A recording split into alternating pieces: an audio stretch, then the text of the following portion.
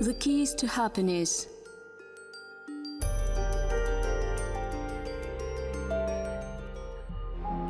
For 8 years this book was on his mind, and for 8 years he thought of it constantly. No, he was not going to make a groundbreaking discovery in literature of psychology. He just wanted to tell the story of something that had been tormenting him for many years, but he kept putting it off. For about 10 years he was in a relationship with a woman who filled his life with joy. Having no intention of leaving his family, he wanted to enjoy his little bit of quiet happiness. But it was not meant to be. June 1941 changed everything. You never know what you will find, and you will lose along the way. Those were the happy days of his life. She was there to look after him. She was taking care of their home. She created a warm environment to make him feel loved, but also to enable him to concentrate on his writing. In Alma-Ata, he began writing his most important work.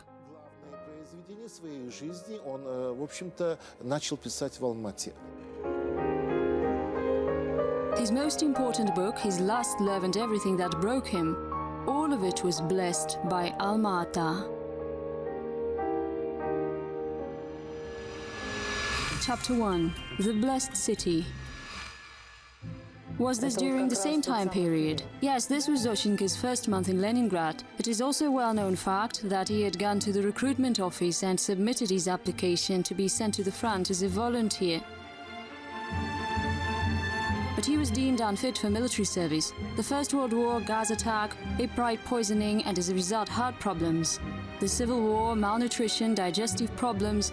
He was ordered to evacuate. His wife and 20-year-old son remained in Leningrad. He was given a choice to be sent either to Tashkent or Alma-Ata. He chose the Hollywood on the Chinese border. I took with me 20 heavy notebooks. I had torn off the calico bindings, but still they weighed a ton, taking up 8 of the 10 kilograms of my luggage admitted on the plane. And there were moments later on when I grieved and regretted having taken this junk instead of warm drawers or an extra pair of boots. In a torn-out black briefcase I brought my manuscripts into the blessed city of Alma-Ata. The blessed city greeted the writer with warmth and affection. "I like it. This is a beautiful city," wrote Mikhail Mikhailovich to Lydia Chalova. Mikhail Zощenko got a job at the screenwriting department of Mosfilm studio. He wrote the script for director Grigory Alexandrov's Fallen Leaves. In 1942, he was writing a play for Yuri Zavadsky's theatre, which was also in Almaty at the time. Unfortunately, neither the script nor the play was ever produced.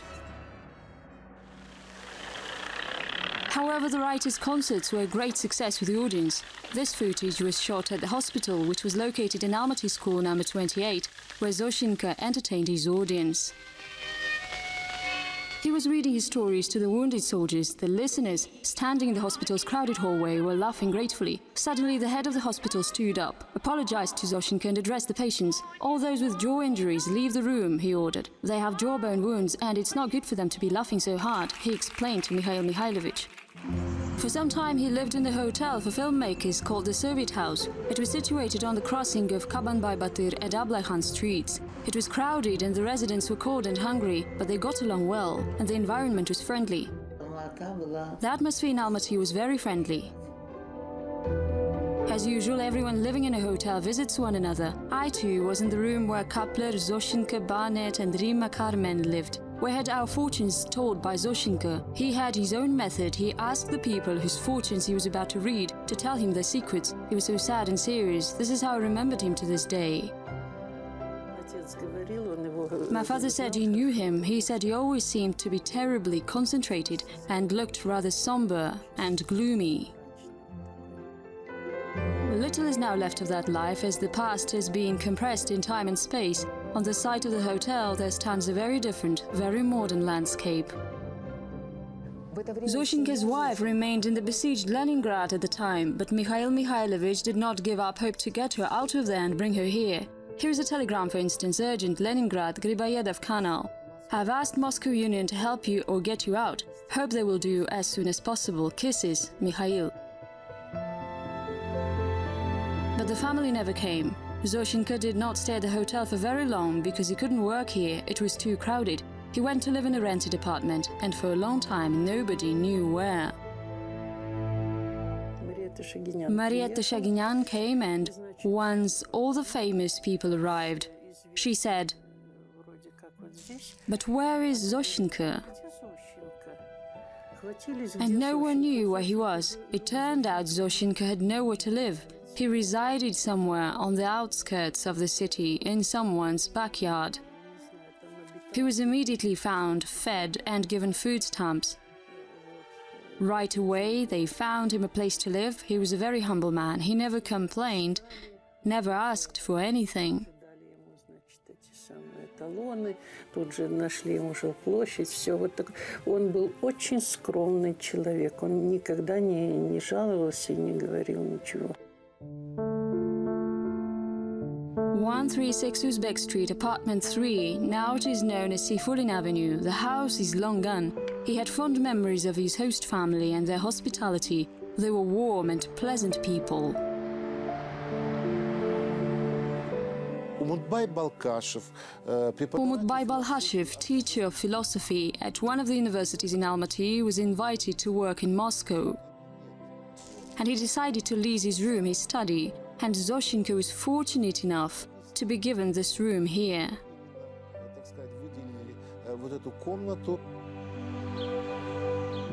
An ottoman, bookshelves, and of course a table. It was just a small room where the key to happiness lay.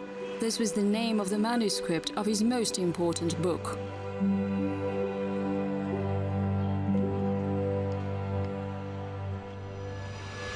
Chapter 2. A little piece of happiness. Of course he knew what he was worth. He had success in all shapes and forms, fame, money, admiration, female adoration and recognition at the state level, at the beginning at least. But nothing lasted. The money kept running out, recognition turned into a cold disregard, and family life became rocky. Their love affair was both impossible and inevitable. Михайлович в очередной раз пришел получать гонорар. One time, when Mikhail Mikhailovich came in to get his salary, the girl in charge of the money did not recognize him and asked his name. At the beginning of the 1930s, it seemed to him that there wasn't a person out there who didn't know who he was. It seemed most unusual. And then the people there began to whisper, "Why, this is Zochenko." That was when they first met.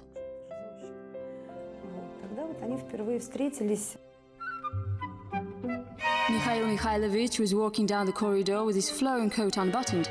In his hands, which were turned out like rifles, he was carrying a torte and prickly pineapple, which looked like a turtle from afar. Everyone knew that it was a present for the senior technical editor, local femme fatale, Lidочка Chalova. Zochenko knew that one ought not to change one's long-established way of life, and he never did. But here the established order collapsed at once like a card house. The time had come when no one knew if they would live to see tomorrow. People here were trying to create, but not only that. They were trying to live their lives like there was no tomorrow. It was not a simple task to get another person evacuated. From the besieged Leningrad, Zochenko summoned not his wife, but Lydia Chalova and her whole family, sister, mother, and a newborn niece. All of his documents were signed here in Almaty, stating that Chalova was his secretary and that she required food cards and accommodation. He practically called her his wife. And of course, he rescued her family as well. Although the situation was ambiguous, his actual wife, Vera, remained in the besieged Leningrad. This timid and shy man, the man who was not in the habit of soliciting favors, often went hungry.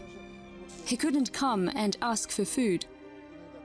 But for love, he pulled out all the stops to be able to spend some time with the woman he loved. Пошел по инстанциям, пошел для того, чтобы хоть какое-то время, так сказать, жизни провести вместе с той женщиной, которую он любит. At the train station in Almaty, when I saw Zocschenko, I could hardly believe my eyes. I had seen many dystrophic people in Leningrad. I was almost dystrophic myself. But to see a person who was living far from military action look so horrible, no, it was an unbearable sight. He said that he was getting 400 grams of bread, eating half of it and exchanging the other half for half a liter of milk and an onion. That was his daily portion.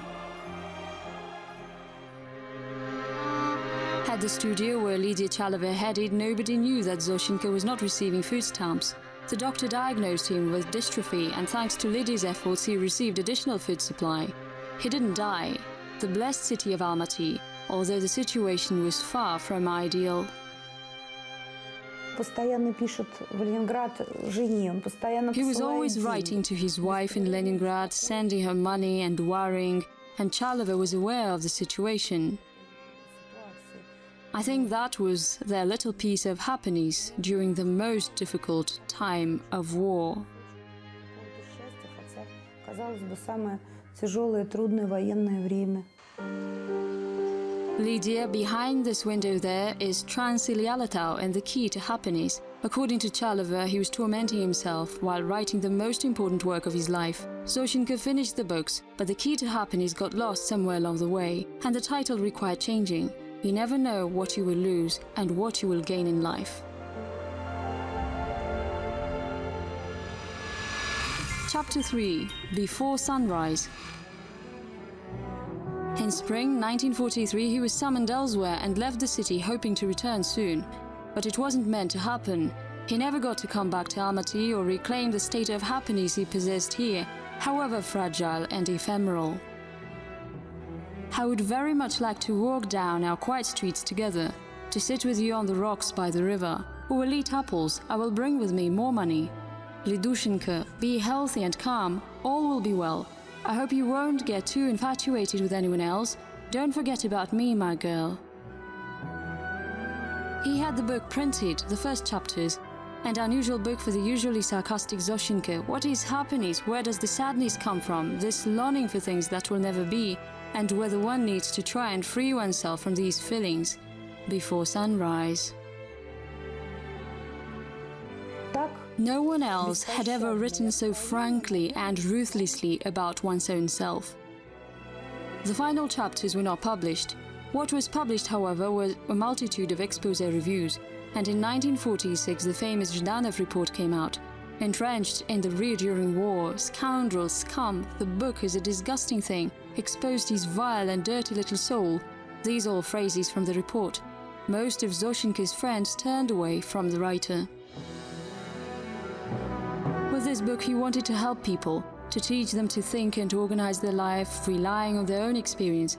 He knew that his book did not fit in with the time he was living in. But what was he to do? He used to say he had a weak heart, and that it frightened him to die and leave the book unfinished. He was expelled from the Writers' Union and deprived of livelihood. He worked as a translator and a shoemaker. He sold books and other things. He left his family feeling misunderstood and unneeded. Lydia Chalova got married, but she continued to help him until the end of his life. As much as she could, of course. During the last years of his life, the writer was not really living, but slowly dying. How often was he visited by famous guests? Hardly anyone came into this room. He spent the last 4 years of his life here, practically all alone, feeling the need for privacy. This pillow was made by Mikhail Mikhailovich himself to enable him to write while lying down. He could no longer get up, his walking cane and worn-out shoes, size 38.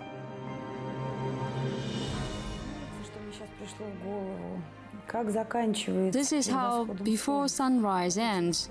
These memories, the feeling of the blessed land. How peaceful and warm it was, how he got a chance to work there. The most precious things I have left in this world. First, sunshine. Second, art and mind. And thirdly, I think I might mention some fruit. Ripe pears, melons, and watermelons.